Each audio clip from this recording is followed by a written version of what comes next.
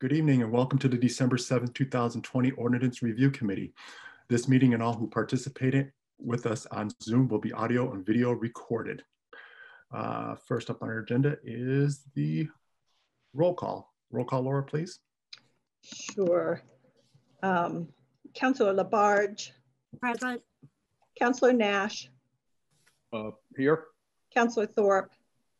Here. Member Peck. Here. And Member Napolitano. Here. Okay, thank you. Next up on our agenda is public comment. Before I go into a big speech, Laura, did you let everyone in? Is there anyone? Everyone, everyone's in, and I don't see any members of the public. I think it's just us. Okay, so no one's here for public comment, and public comment is now closed. If someone decides to come in later, we can ask if they want to be heard. But right now I'm going to move on to the approval of minutes of November 17th, 2020. Do I hear a motion? Move to approve. Motion made by Councilor Labarge, seconded by? Come on, Megan, do it. I'll second, but I also, can we have a short discussion? We always have a discussion about Okay. the minutes. Yep, so that's not a problem. We're just putting it on the floor, so it is open now for discussion. Uh-oh. Oh, come on. So I was just reading through it now, and I was wondering, I feel like that the Housing Notification Act is so critical and so time sensitive. I just wish that we didn't have to wait for an ordinance to be drafted. And when we're, this country is facing like eviction crisis of 30 million people by the end of this year, same time that, there's going to be a COVID spike and unemployment benefits are ending. And I was wondering if, if there's some way, if the planning department is already developing these resources, is there some way to maybe just disseminate this to people who are under threat of eviction, rather than having to create an ordinance in which we have to, which we have to require landlords to notify people of this. So just thought, because I know that Member Napolitano also talked about canvassing Springfield with this information before. And I just, I don't know what the process is for that. If we just send an email to. I would like to defer to Attorney Seawald, if you could, please.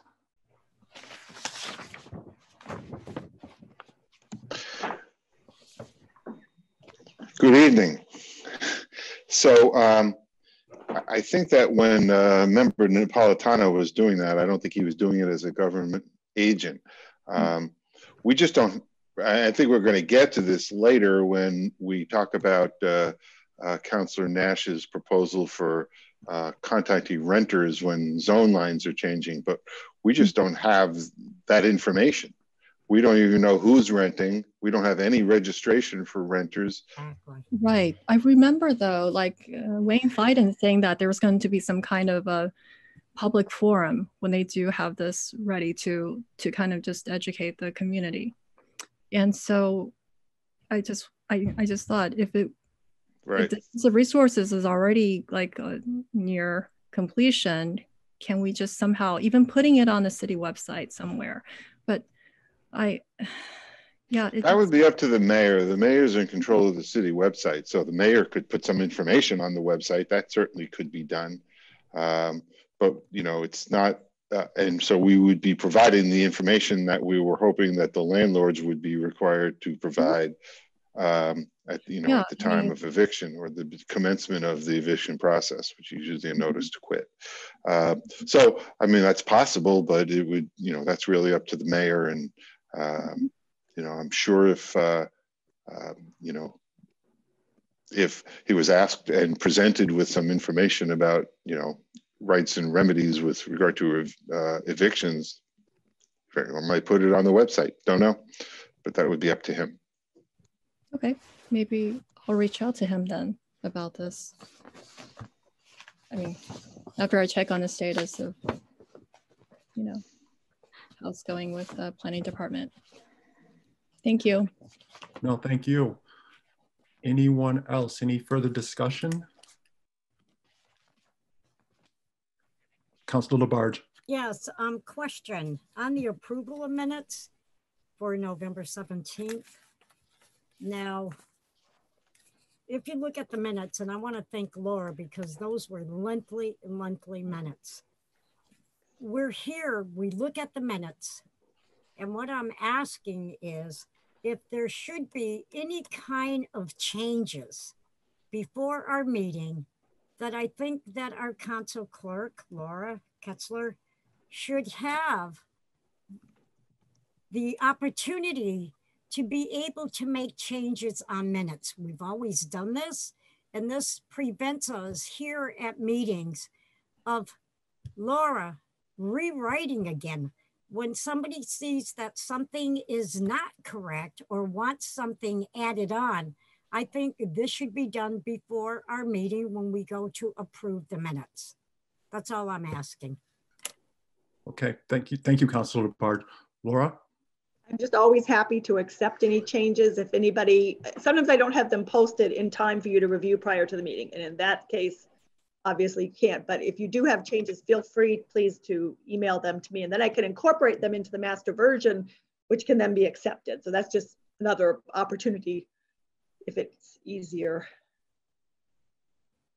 Thank you. I think he's referring to the changes I brought up the last meeting. And what I did was I just emailed Laura afterwards with them all typed in. So yeah, well, you didn't know anyways, but it makes it easier for her because then she has to go back and redo them this way by notifying her ahead of time. When you're reading what she has sent us, of notifying her of corrections or change of language, it makes it easier for her. She has a lot of writing that she has to do. Thank you. Thank you. Thank you. Attorney Seawald. Of course, I want the usual admonition that if you're going to send something to Laura, just send it only to Laura, or to the chair and Laura, no emails to the group about this. The other thing is that traditionally the chair, and in this case the assistant, would work through what the minutes are.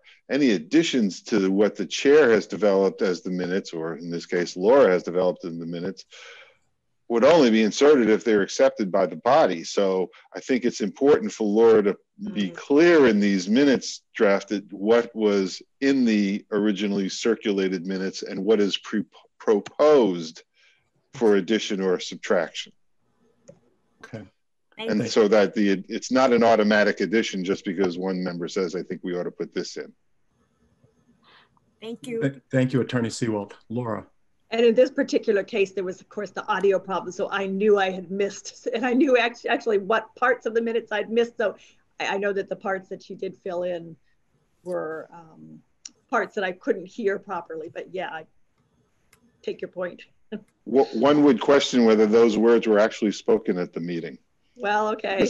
I mean, it's sort of the tree falling in the woods. Did anybody really hear it? And you know, if it's not audible, was it really stated at the meeting? I'll leave it at that. So you can vote not to approve them. Right. I think in this given circumstances, if the committee wanted what you were saying, although it was unheard, to be included, that's fine. I mean, I'm not going to be a stickler for that, but there is that question. And maybe it should be indicated this is what, Member Peck said, but unfortunately her audio was malfunctioning at the time.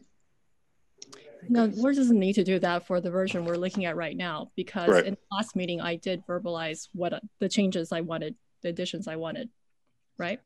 Yes. Okay. So do we need to vote to approve? Yes, if there's no other suggestions or comments from anyone else, and I don't see Jeff on my screen. Jeff, you didn't have anything? Nope, I'm good. Okay. Laura, can we get Councilor Labarge, Yes. Councilor Nash, Yes. Councilor Thorpe, yes? Member Peck, Yes. and Member Napolitano. Yes. Now, before I move forward, even though we closed public comment, I do see a Rye Buckley on the screen, and I would like to ask if Rye Buckley would like to make a public comment before we move on.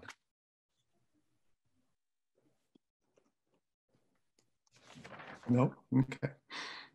Is he connected? He's on. Rye Buckley is on right now. The microphone is off. Make sure I don't have to unmute him. Let me see. Yep, let's make I sure. think he's able to unmute himself because whoops, well, I'm unmuting. Huh. And it's still muted. Hmm. I think, oh, I just unmuted him if he. Rye Buckley, would you like to be heard? Make a public comment? This time, but thank you for making space. Okay. Moving on to the next item on the list. Suggested ordinance changes not yet referred to the city solicitor. Up first, we have signed ordinance review to comply with Supreme Court decision.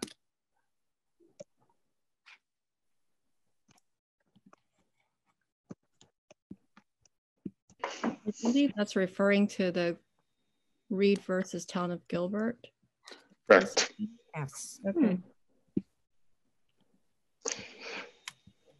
And so that chapter 350 is, yes, Attorney Seawald. I just want to put this out for the committee.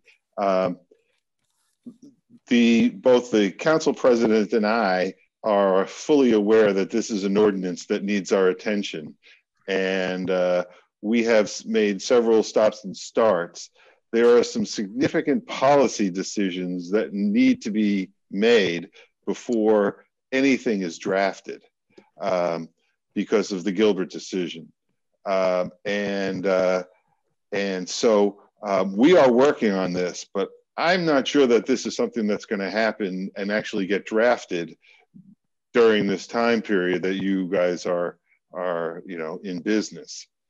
So we do know that it needs to be done, and we had a start, and then it fell off our screen, and then it started again before COVID, and then it fell off our screen again. But we're well aware that this needs to be dealt with, and it's at my instruction that the inspections department will not be enforcing this other than on public property the way they have. That's why we're doing it that way, because we're aware of that.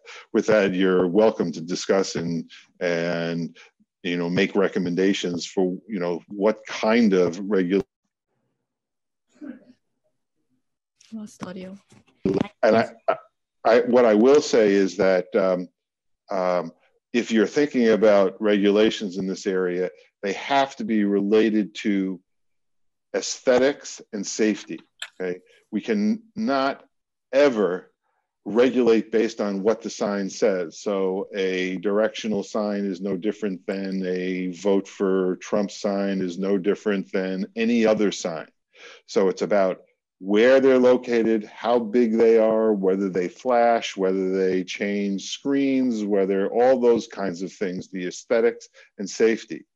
But the content of a sign can never be regulated under an ordinance. With that, and I did speak with, when I saw this on the agenda, I did speak with the council president about it briefly.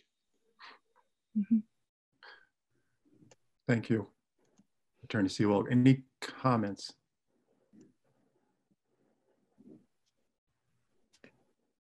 Councilor Labarge. I can't. Councilor Labarge? Yes, thank you, Counselor. Something, I thought I just heard Attorney Seawald say something to the effect that signs cannot be regulated, or can they be regulated? It can't be regulated based upon what the sign says. Okay. Only based on its size, its location, and things like that. We cannot regulate the content of a sign. Okay, gotcha. And so, you know, a sign that says "Vote for Trump" is no different than a sign that says, visit John's, toy store. They're all the same. And so we can't regulate political signs differently than we regulate commercial signs. Which is what we traditionally have done.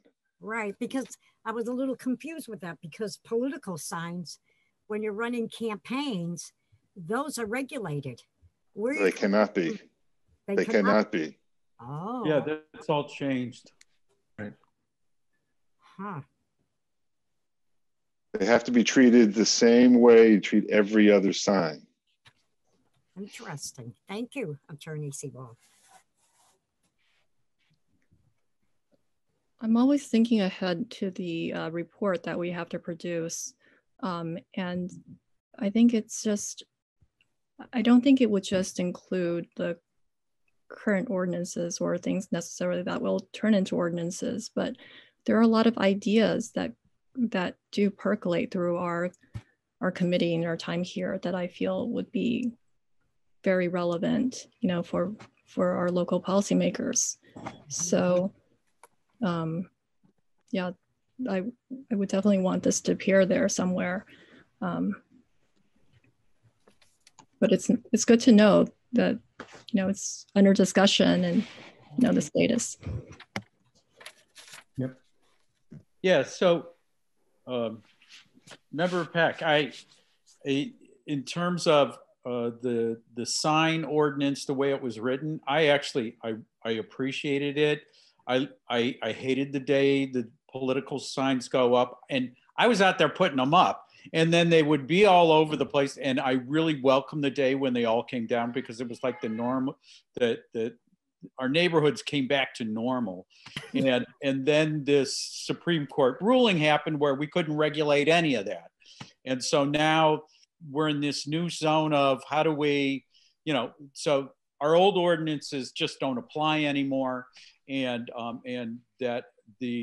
if I have it right, Attorney Seawald, the only place this really applies that we have control is over public property, not on private property. Incorrect. We can regulate signs on private property, but we can only regulate them, for instance, how far from the property line, how far from the sidewalk, how many, how large, what size is the limit. Are lighted signs okay? Are signs that, and this isn't as crucial in the residential areas, but signs that change, those are safety concerns. Extra large signs are safety concerns. Number of signs can be an aesthetic concern, but it doesn't matter what it says on the sign. That's the point. I can't tell you how much I learn whenever I'm incorrect with you. Thank you. So right now we have no sign ordinance, essentially. Right. And these judgment calls are very difficult because on the one hand, we don't want all the clutter. On the other hand, we want people to be able to express themselves. So these are hard lines to draw. And I think that's part of the reason that it keeps appearing on and falling off our radar screen. So we had a draft for 2 signs at some point, right? I believe we did. That was an early draft from Carolyn Mish. But I don't think Carolyn at the time fully understood what the Town of Gilbert case stood for.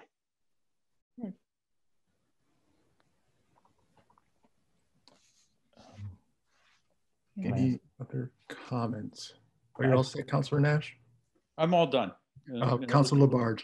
Yes, I know definitely when it comes to campaigning that chairs on the campaigns and stuff, if they saw signs, Attorney Seawald, that were on city property versus being on private property, they would go and remove them.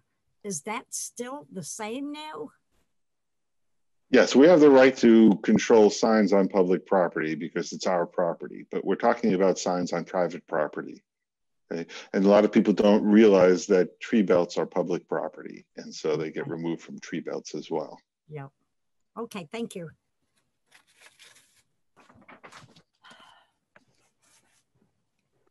Any other comments? Yep, I do. Jeff?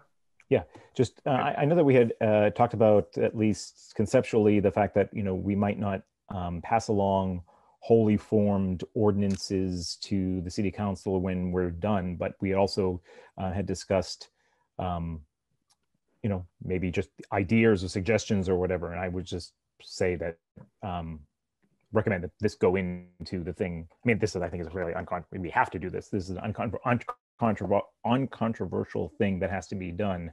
And the city council would likely take it up, even if we didn't include it in the suggestions or the recommended things that we pass along to them. But I think that we should formally put this in the basket of things that we're going to hand off to them as recommendations. We haven't discussed exactly what that mechanism is going to look like, but I guess maybe now's the time.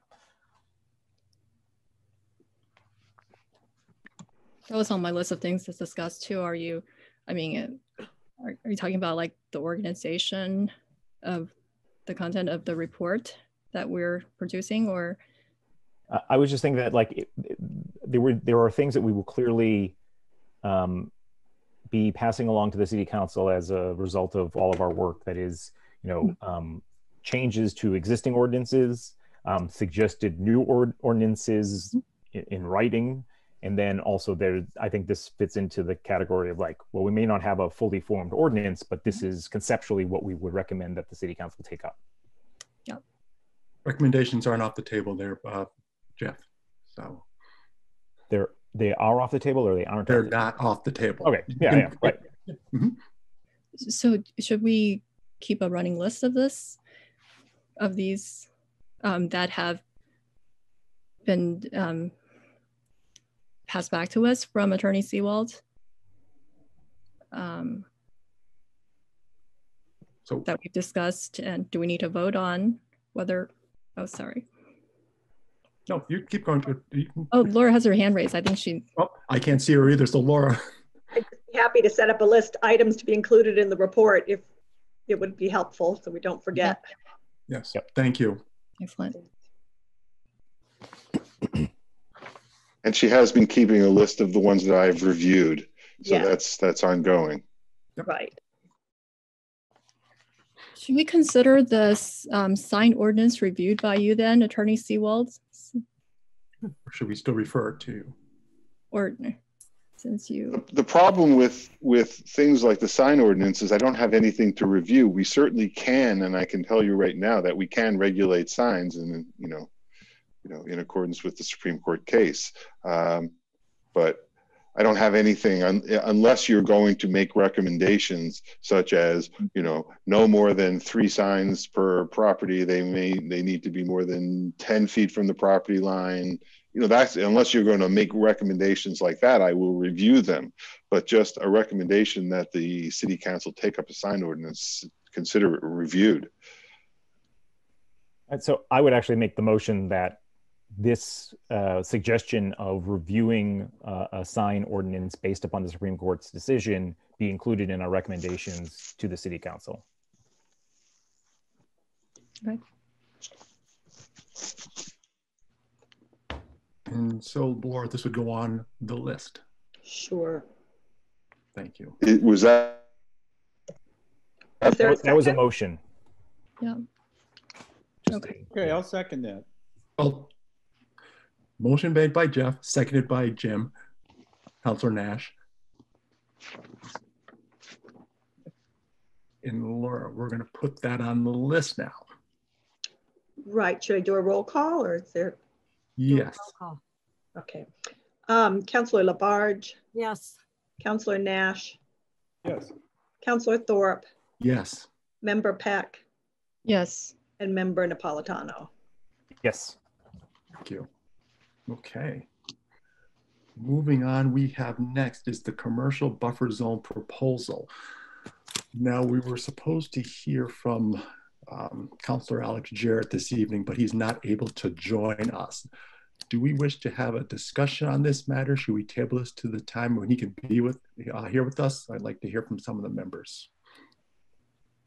Well, he had emailed me that he would like to attend our next meeting. And so I would like to hear from him then. Mm-hmm. I'll second that motion. Okay. So that will be tabled for the next meeting. Councilor Nash? Councilor Nash? Oh, I was afraid we were going to go and vote. And I think that the chair has the okay to go and table something of his own accord. And I would agree with that. Yeah, tabling it till Councilor Jarrett is here next time to speak to it. And I'm looking forward to talk to about it, because I did a little more research myself, and I have plenty of waste trucks showing up at near constituents' houses and banging at all hours. So we have plenty to talk about. Okay, yeah, so I am, yes, as chair, I'm tabling that for the next meeting. Thank you. Up next is the proposal for expanded zoning map change notification requirement. Proposal for expanded notification under 350-3.5. Now open for discussion. Councilor Nash. Yeah, I'd like to speak to this because it's a proposal that Councilor Sharon and I are both working on. That it's come out of a number of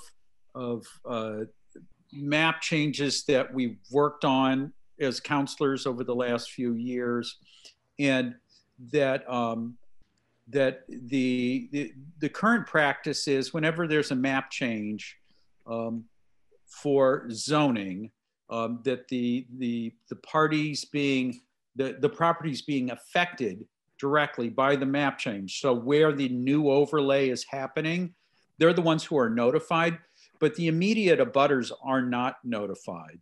And furthermore, the residents living within the structures within the new overlay, they are not notified. And also the people who reside or rent in the abutting zone are not notified either. And on council, what we've seen is we've heard a lot from the abutters over the years. So, most recently, back in the spring, when we did some rezoning on Conn Street, we heard there's always some abutters who show up and say, "I didn't know about this. I'm found out about this just this morning, and I can't believe that nobody ever notified me." And in fairness, I think that's a reasonable complaint, because what we're allowing with a map change is for a neighbor to be able to do different things. And I think it's important for that person on the other side of the fence to know what that is, and that they be invited into the room for that discussion. But also, we're now in the time of COVID, and we're also exploring ways to take a more inclusive approach to getting everybody at the table. That it's time to also open it up to consider the folks who actually reside within the map overlay area, and the abutters as well, so that they can also weigh in. And that I know that for the planning department, because I've had some back and forths with them in the mayor's office and Councilor Scherer today, this all gets very complicated. But at the same time, I think it's time for us to have this discussion about how to be more inclusive and how to get more people to the table. And we all know that, people who own property are going to tend to be the people who are less marginalized, and the people who are renting or residing in buildings are going to be just an overall trend towards being more marginalized. And this would be a way to around us achieving our goal, and also in just overall inviting more people to the table. And Councillor Thorpe will remember this. I barely remember because I had COVID at the time, but that during discussions around that map change on Conn Street, there was a number of residents who got word and were at that meeting.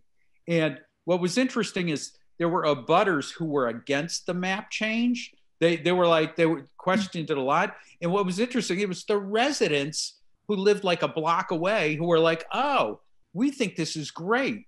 There'll be more opportunity for this type of, of commerce to go on, or it supports the current commerce that's going on there. It had to do with the World War II Club at the time. And they really supported all of the activities that were going on there that weren't allowed under the current zoning. So they were very supportive of the change, which kind of flipped things around. It was like, well, that's an interesting thing. And the last thing I want to say here is, if we and I'm well aware of the ask that we're doing here, that it's a big ask to, once you start getting into renters, the people who rent, it's an exponential increase in the number of mailings that need to occur for the planning department when they do this. For example, everybody in Salvo House would have needed to get some sort of postcard. And in fairness, everybody in Salvo House should have gotten a, needed notification. The only thing I was able to do at that time was to get into the building and put a notice on their bulletin board, because I, as a counselor, I don't have a way to mail to everybody, and I only have so many email addresses. So anyway, that's my opening, and I want to hit my thought is that I'd like to see us refer this to the planning board to get their input and to work with the planning department on coming up with some recommendations in around this. I'm imagining that there's probably going to be it's complicated, and so we're going to hear different ideas as this moves forward. And so that's my summary. Thank you, Councillor Nash, and greatly appreciate having heard from you. Any other comments? Councillor Labarge? Yes. I would like to talk with Attorney Seawald, please. Councillor Nash, in regards to Walter Savos, are you talking about the World War II Club when that was up for sale and right, not being notified? Correct. No, it's not that it was up for sale. It was up for being rezoned, and we were discussing it during a time when it was up for sale. But there was properties all along Conn Street, of which the World War II Club was one of them, yeah, that there was properties directly across the street, I think directly across the street from, yes, directly across the street from Salvo House, that were up for consideration. And Salvo House would, under, the way we define a butter, would fall, it would be an abutting property, and if we open the door up on notifying residents, we would be informing those residents in Salvo House, and there's very many people there. So Attorney Seawald, with the Mass General laws, okay, whoever owns a building, they're selling it, it's their responsibility to send letters to the abutters at 300 feet, right? Who does that? No. You're Councilor, you're confusing several different things. Yes. The sale of a building requires no notice to anybody. That's private commerce. Somebody can sell their building. The reason that there was an issue down at World War II Club is because the sale was contingent on the change in zoning, so that the buyer at the time could do what the buyer wanted to do. But that is not a function of the sale.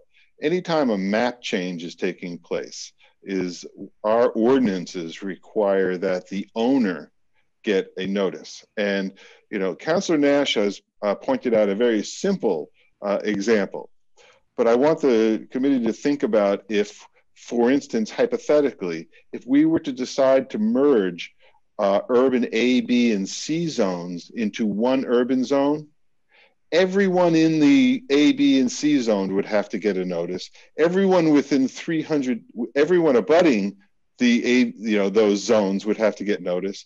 Everyone abutting the abutter within 300 feet would need to get notice. And the residents of all of those, every resident, non-owner resident of A, B, and C would need to get notice. And every resident of abutters would need to get notice, and abutters to abutters would need to get notice. That's thousands of notices, potentially. And so, you know, we have eliminated zones, and those are map changes. So we have to be very careful. It's very simple when you're changing, you know, 3 properties from, you know, to the central business from, you know, a different kind of business. That's simple. There were probably maybe 20 people who needed to be, or maybe 100 people, considering the Salvo house. But you're talking about many, many thousands of people potentially needing to get notice. Okay. And the other thing I would also point out, to the committee, is that, as we were discussing before, we don't, unlike ownership, which you can go down to the registry of deeds and see the current ownership on any given day, we have no way of knowing who's living in all these buildings. And we do have the street list, but that's a snapshot in time, and those things change. Not only is not everybody on that list, I would hypothesize that many of the people are the underserved and marginalized people who don't end up on the city list. And so, you know, this is something that you really need to balance. The last thing I will say is, state law does not require notice to owners, to abutters, or any residents. It's just publication notice is all you need for any zone change. Publication. We have expanded that to owners. And so we don't even have to do the owners. And now we're going so, I understand the desire, but the potential, you know, burden is huge. Right. I'll leave. Attorney Seawald, well, what happened? I'm here. I think I lost Attorney Seawald. Oh, there you are. Attorney Seawald, I know, like, when we applied for to have a building lot, and our attorneys did all the work of mailing out to all the abutters at the 300 feet, whatever. And we went to planning and everything because that had to be done and all that. So I'm hearing about the zoning part that you're talking about. And I have to agree with you. You're looking at a tremendous amount of people here. And how would you find these records? Because people come and go.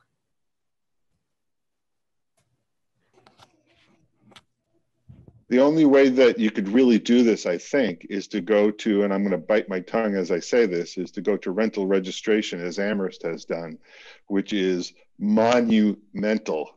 Believe me, I lived through it. I was practicing in Amherst at the time, and it was an enormous undertaking. But other than that, I don't know how we would notice. And, you know, residents who don't get notice, would they have the right to appeal? Would tenants have the right to appeal if they didn't get notice? I don't know.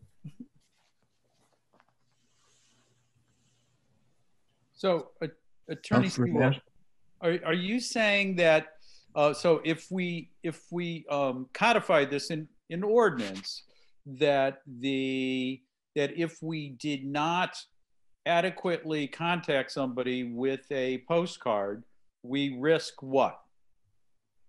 Having the rezoning undone and redone. Okay, because one person wasn't notified. Correct. You're raising them to the status of someone who is entitled to due process. See, under the state law, no one is entitled to due process on a zone change. So, you know, now you have elevated owners. We have already elevated owners to parties who are entitled to due process, but you can't provide the right to due process, not provide the process, and then say, oh, well, somebody's rights have been violated. You're creating rights. Mm-hmm. So if there were an executive order to much the same effect, would it carry the same weight as an ordinance? No. And for instance, right now the planning department requires that, you know, those little orange signs be put out and Right. by the applicant.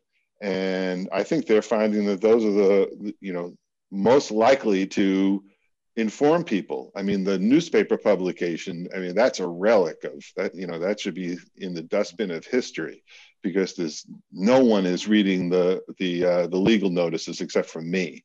And that's because I must be a boring person because I scan the legal notices. Most people don't, and most people don't get informed by the legal notices.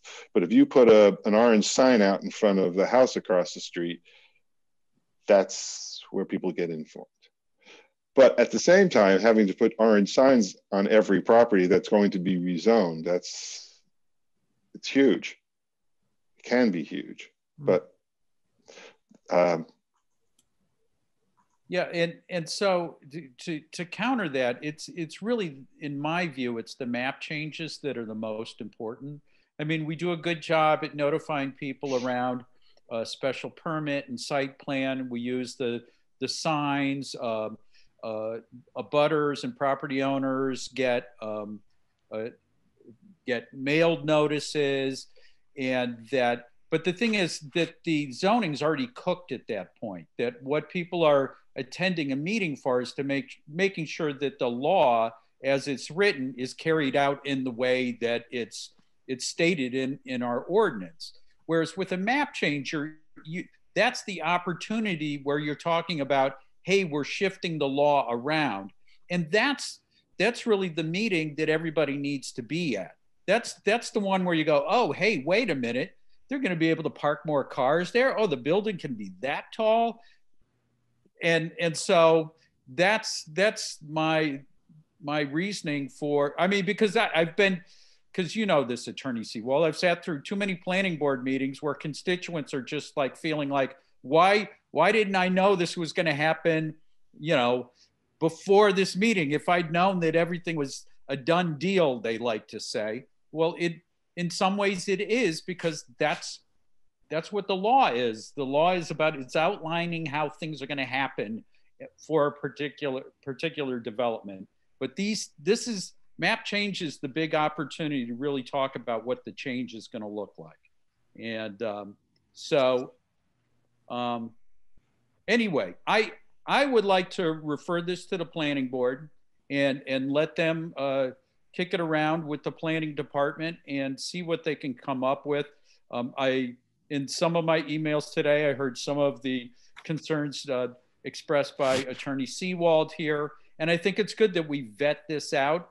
And that I will say that in the case of, and I'll throw Hildegard Friedman out there, who is not on the internet, and that that one of the ways that I don't know if she's in 300 feet of that rezoning, but she's very close to it.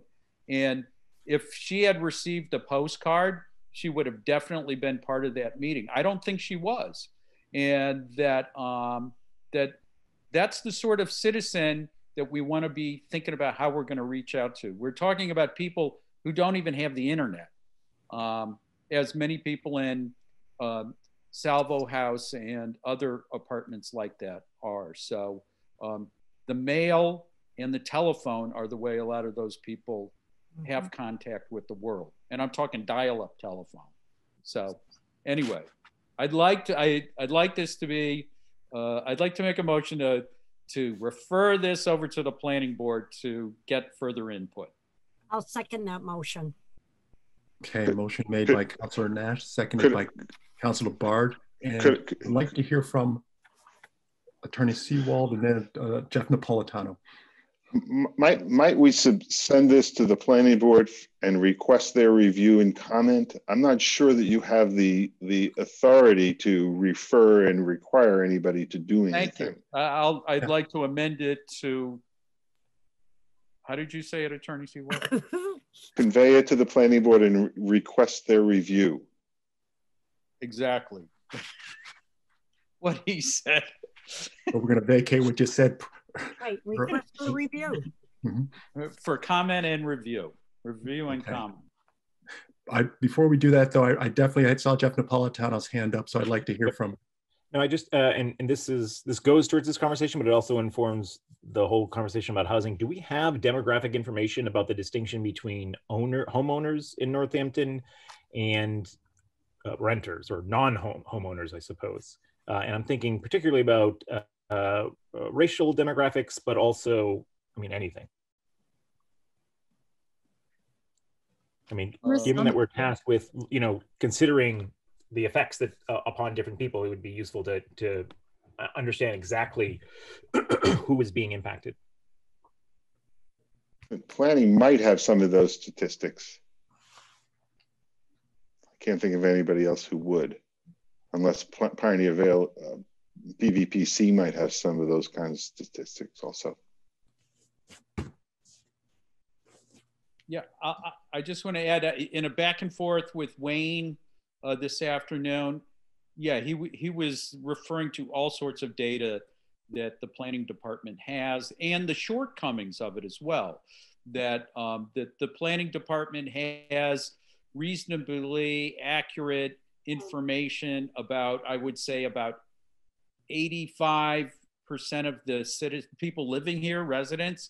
But there's a number of people that just they're flying under the radar, and that part of it has to do with their renting, and some of it has to do with they don't want to be on the radar, and that that is, and as Attorney Seawald saying, you're opening up the door to being culpable for, making sure those people, all of those people that you don't know about this meeting, this hearing. And that, and I understand that, but I think that we need to have this discussion and figure out how we can do this, because I think there's risks here. I think we're already taking risks letting property owners know, and so I think it's time to go full board. So anyway. All right, so I think we have a motion on the floor. Under your amended motion. Yeah, my amended motion. Okay. Any other comments before we vote on the amended motion going forward to the planning board? Seeing none, Laura? Councilor Labarge, Yes. Councilor Nash, Yes. Councilor Thorpe, Yes. Member Peck, Yes. and Member Napolitano. Yes. Okay. Moving now down to items pending. We still have to review the false alarms and other related ordinances, and I put this on just for a further discussion before we bring this forward, to see who we might want to have come and talk about this. I know Vice Chair Peck wanted to have this addressed, and I was thinking someone from the fire department at some point coming down and talking about the alarms, and I would like to hear from some members about this as well. So it's now open for discussion. Councilor Labarge. Yes, thank you. I think that's a great idea. If we could get somebody from the fire department to come in and talk about fire alarms, because I do know, even in Ward 6 and in the city, I have friends also who have alarm systems. And sometimes they go off when they shouldn't be going off, if it's windy or whatever. And the first time you don't get fined, but after that you get fined. So I would like to have them come in, if you could possibly get them to come to this meeting and talk about the fines and the alarm systems. Okay. Do they do the enforcement? They do, right? Pardon? The fire department enforces this ordinance, I believe. I believe so. Yes. Yeah. Yes. Councilor Is Thorpe, that accurate?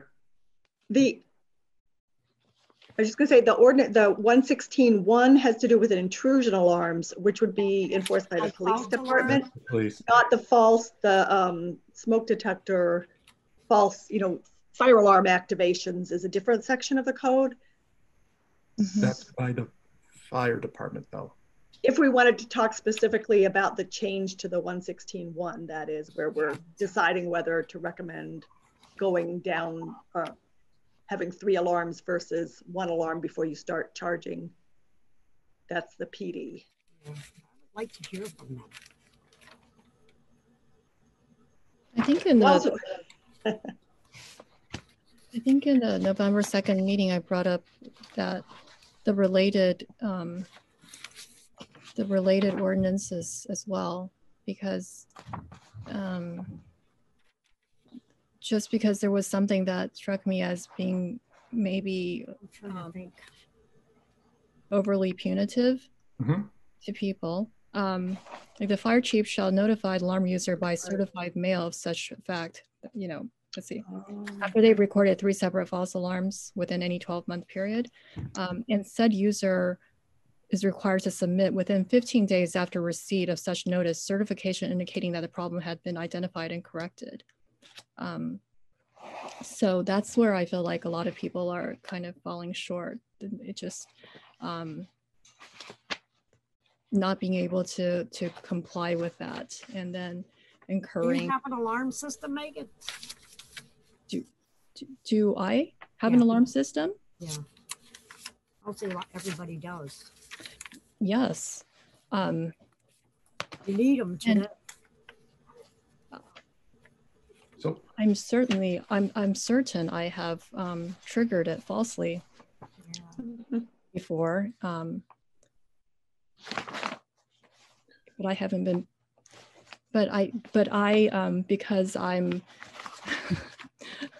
fully in control of my system, I was able to call in and cancel the notification to the police department. And I don't think a lot of people, I mean, they may not be aware that this is happening. And so, I don't know, this is just, an example of